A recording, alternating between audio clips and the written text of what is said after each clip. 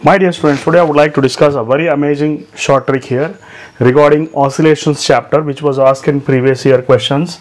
That is latest question paper, that is 2023. So what is the question actually? He is asking us to find out the ratio of potential energy and kinetic energy.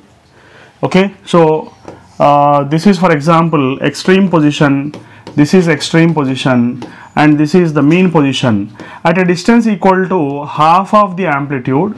He is asking us to find out the ratio of potential energy divided by kinetic energy, and this is the textbook method, which is very lengthy method. I have given a very simple short trick that this is going to be your short trick formula. Okay, what I have done, I will teach you how to prepare your own short tricks also. What is that short trick I have done? Instead of taking a by 2, I have taken a by n.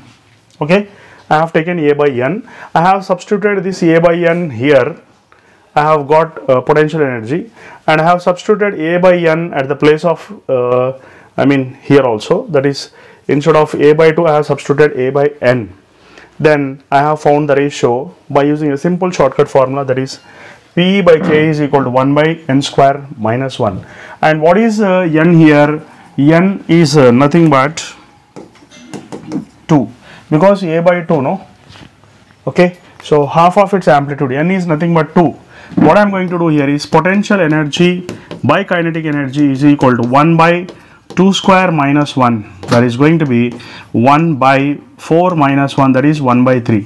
So we got the answer with just a single step formula instead of following all this process and wasting your time. Hope you have enjoyed this short trick. Thank you very much. Have a nice day.